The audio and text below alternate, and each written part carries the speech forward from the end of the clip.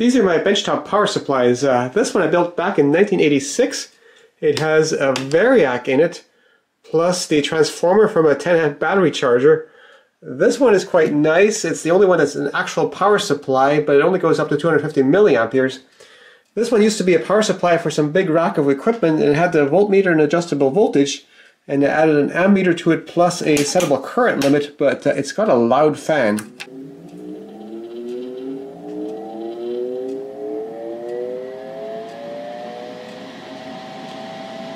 And this is why I don't use it very much, but if I need to charge a car battery in a hurry, that's my go-to.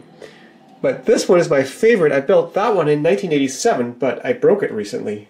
And the feature of this one is it has no overcurrent protection, and I had the clips touching together, turned it on, and then didn't pay attention to it, and then a minute later I noticed the power light wasn't on, and it's like, uh-oh. But it still puts out a little bit of voltage, so if I turn it on, I get a few volts on there, 2.6 volts. Oh, it's not doing too bad right now. But I can't trust it. Oh, there it goes. And now this light is all dim, and watch the voltage drop now.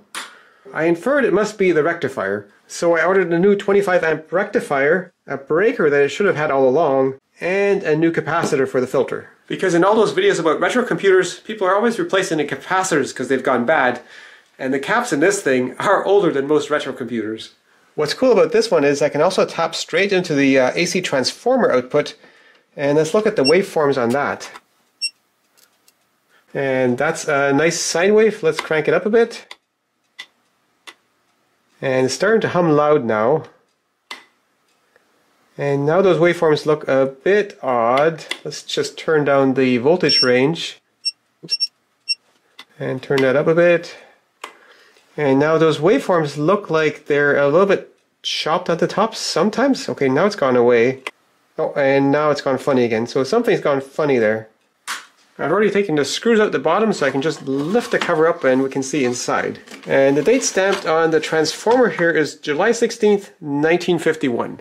And that transformer came from an old tube tester from the 1950s that my brother and I took apart at some point back in the 80s. Nobody ever thought that tubes would become cool again, so tube testers were kind of worthless. And this transformer was for providing a different filament voltage for the vacuum tubes, which is why it's got so many different voltage taps. And the rectifier is this thing right here, and it's the only semiconductor in the whole thing, and I'm pretty sure this is the problem. And I haven't got heatsink grease, so I'll just use some actual grease that'll hopefully help to conduct the heat away from that a bit better than just an air gap.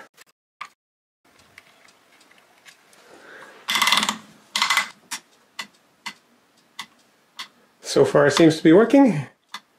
This is where it started to have problems before.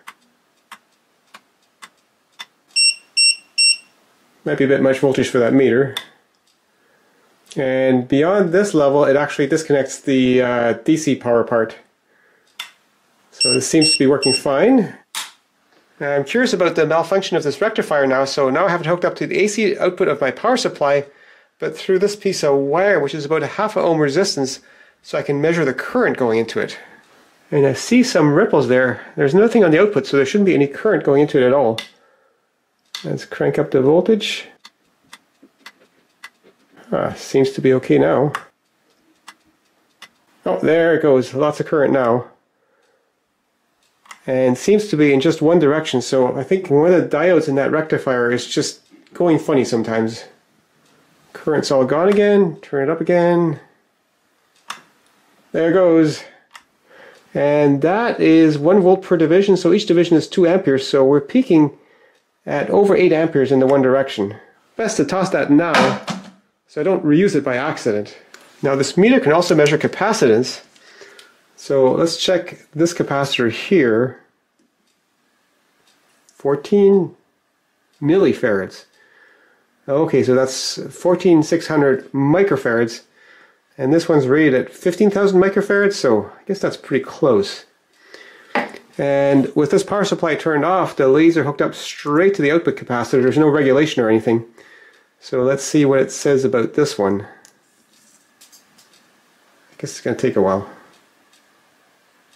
Oh, so 14.1 thousand microfarads. That's almost the same as this thing. And looking in here, this is 4700 microfarads. And I assume the other two are the same size, which would get me to about this value, so maybe these are still good. But with old caps like that, sometimes the equivalent series resistance goes up, so let's check that. So I've got this big resistor hooked up that'll draw about 0.5 ampere. And if I turn that on, this is graphing the AC component of the voltage, 0.1 volt per division. And I also want an AC voltage reading. So let's turn that off and back on again to get out of the scope mode. And select AC. So 2.63 volts roughly on the AC. So now taking the AC output, running it through an external rectifier, same kind of rectifier, this capacitor, which is the same capacity as the ones inside, and the same load, and measuring. And it says 0. That can't be right. Come on. Okay. But no ripple voltage. That can't be that it's 0. It can't be that low. Let's go into scope mode. And that looks like just like it did before, so I don't know why it wasn't picking up that AC voltage. Well, I just have to remember what this looks like. It's less than 1 division on here. Let's turn this off, and I'll just leave all this stuff wired up, but I'll put my leads straight onto here, plus and minus, and disconnect the cap, and let's try that again. And this is not updating. Oh. I need to run DC in here. And that looks the same, if anything, perhaps a bit less. It appears then that these capacitors are still perfectly good, even though they're probably about 40 years old. But I still want to move those around a bit so I have room to put the breaker somewhere in the back panel.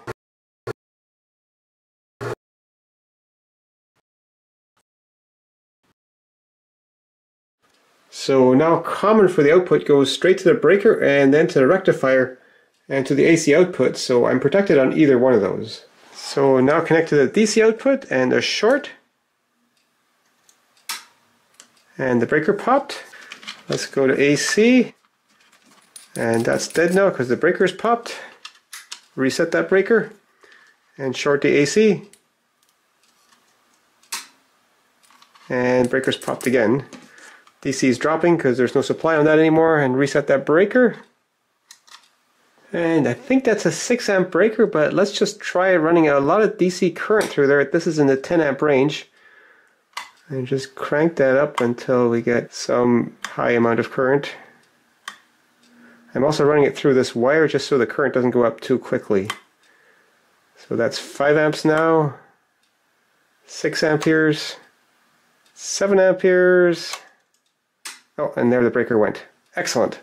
And what this switch does is actually selects between 2 different taps on the primary winding, so to have essentially twice as many voltage steps. Originally this tube tester had a rheostat between the 2 extra taps on the winding so you could fine-tune to adjust for fluctuation in line voltage, because back then there was no voltage regulation, not with tube stuff, not in 1951. Well, I guess this repair is done, so I can put this case back together. I was going to combine this repair with reviewing the scope meter, but this is turning out to be a super long video, so I'm splitting it off. I'll end this here and I'll review this one in another video shortly.